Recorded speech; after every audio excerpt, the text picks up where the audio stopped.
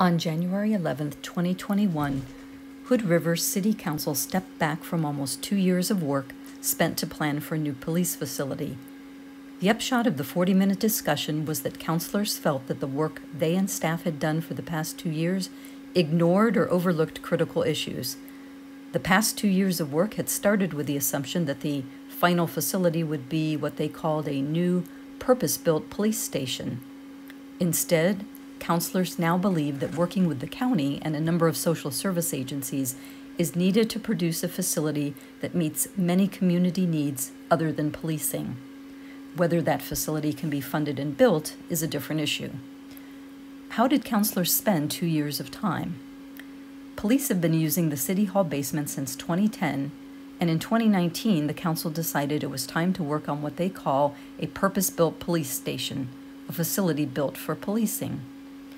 With a focus on just police needs, the council approved $48,000 in early 2019 for initial design and site analysis and sent City Council members Kate McBride and Megan Saunders, along with city staff, on field trips to visit other police stations.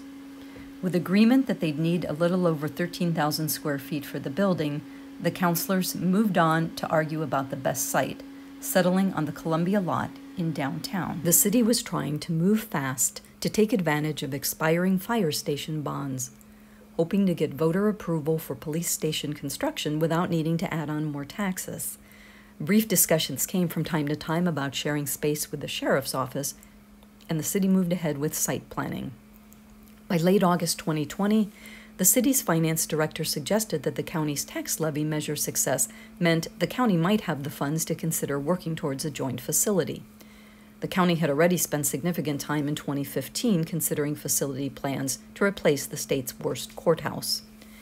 County commissioners were willing to explore a joint project, but wanted to know the project cost. Staff estimated that the updated joint facility project cost planning was expected to take $125,000 to $200,000 in consultant fees, and city councilors directed staff to present a bid proposal for the new review in order to provide more information to the county, with the county sharing some of the cost.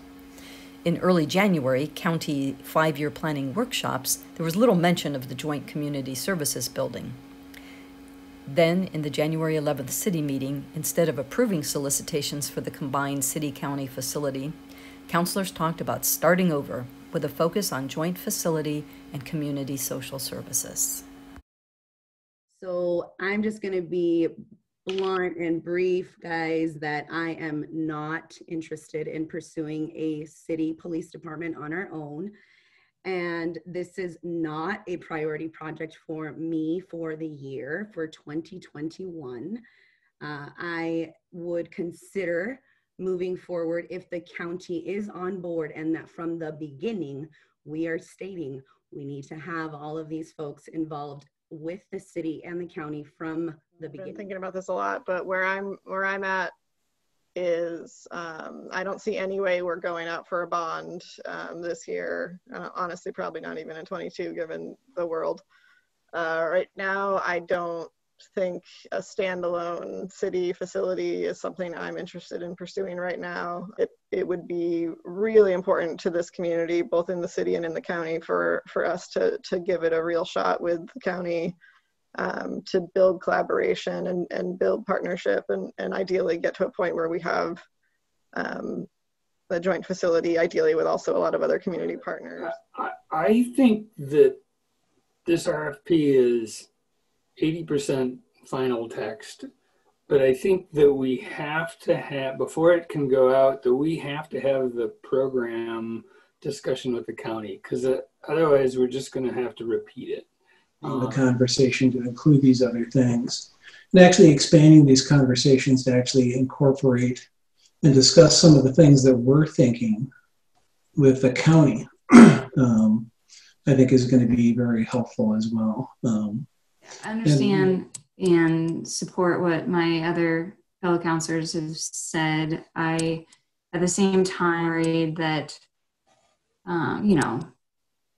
like Will said, 20 years ago, we talked about this because it was something that we needed and nothing happened. And I don't think the current police facility is adequate. It's not serving our is not protecting our victims, it's not protecting our suspects, it's not professional, it's not serving the community. Do still need to be making this a priority, even if it's, you know, prioritizing having those conversations right now, because I think we do need to get moving on something. Knowing you know, I've been summarizing what everyone is saying here, or you know, what I think is the general consensus of most of us. And I